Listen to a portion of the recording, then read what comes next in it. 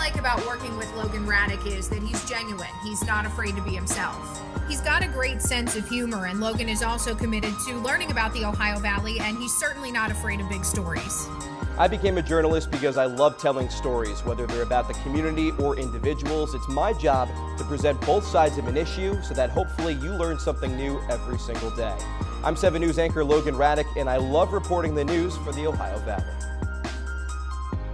But first, 7 News has learned from several reliable sources that Wheeling Jesuit University fired many of their faculty members today. Well, Joe Biden is hoping that the third time is the charm. He unsuccessfully ran for the Democratic nomination for president in 1988 and 2008, but a lot of people know him as the former vice president, the running mate of Barack Obama.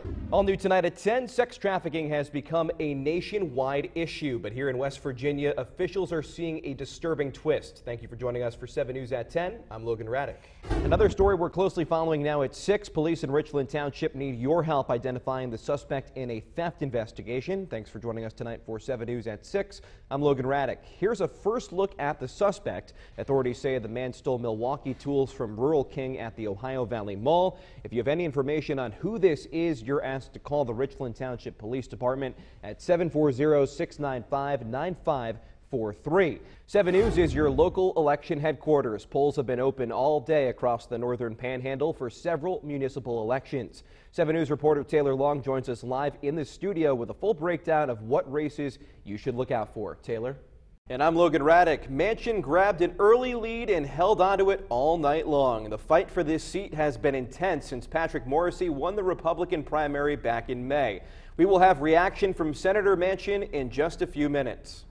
After releasing a video last week, he had his first rally today. And today the focus was really on how he could be a counterbalance to President Trump. He was saying that he believes he's the best opportunity for a Democrat to unseat the incumbent president. Take a look at this. President Donald Trump is coming back to the Mountain State. The president will be in Wheeling on July 24th at a private fundraiser being held by Murray Energy CEO Robert Murray. Ohio Governor Mike DeWine and West Virginia House Speaker Roger Hanshaw will also be in attendance. Catherine, Senator Capito is currently serving as chair of the Transportation and Infrastructure Subcommittee. When she joined the Senate in 2015, Congress passed a 5-year highway bill called the FAST Act. That bill increased federal dollars going to the Mountain State. It's now Congress's goal to draft and pass another long-term highway bill before September 2020, something Senator Capito has been working on for months. Well, the highway bill that we reauthorize every 5 or 6 years is really the heart of the highway program in West Virginia. That's where all the federal funding comes from, which is 80 to 90% of what funding goes for our transportation. So it's important, the most important thing is to preserve that funding. Senator Capito has been working to make sure that the federal highway bill includes investments in West Virginia, especially when it comes to ensuring that bridge repairs are a top priority. Today, the Transportation and Infrastructure Subcommittee held a hearing focused on this bill. Senator Capito wants to make one thing clear. She says that something needs to be done about West Virginia's dilapidated bridges in order to avoid a catastrophe. We'll continue to keep you updated on this situation. Live in the 7 News studio, Logan Ratick working for you. It's official. The American Arena League Championship will be played right here in the Friendly City. The announcement was made this afternoon. The Rough Riders will take on the undefeated Carolina Energy at West Banco Arena next Saturday, June 29th. Kickoff is set for 7 p.m. We'll have coverage of this matchup over the next week and a half to get you ready for game day. All new tonight, the Weirton Police Department would like to make residents aware that there are currently no fundraising campaigns going on. People are receiving scam calls for donations to help out local police departments, the FOP, or slain and wounded police officers. These charity scam calls are getting more and more common. Scammers will ask for money and are often pushy or aggressive. If you get one of these calls, do not donate money. Just hang up the phone.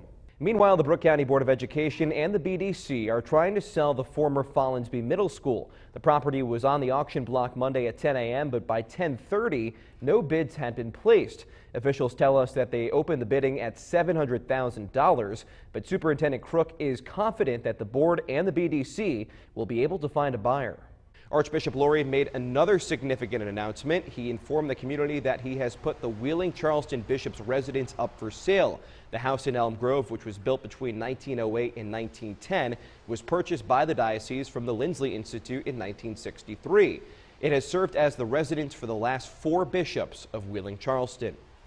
For more information, head over to our website, WTRF.com. Live in the 7 News studio, Logan Ratick working for you. Some sad news tonight. Boston Celtics legend and Ohio Valley native John Havlicek passed away today at the age of 79. Havlicek played 16 seasons for the Boston Celtics and won 8 championships.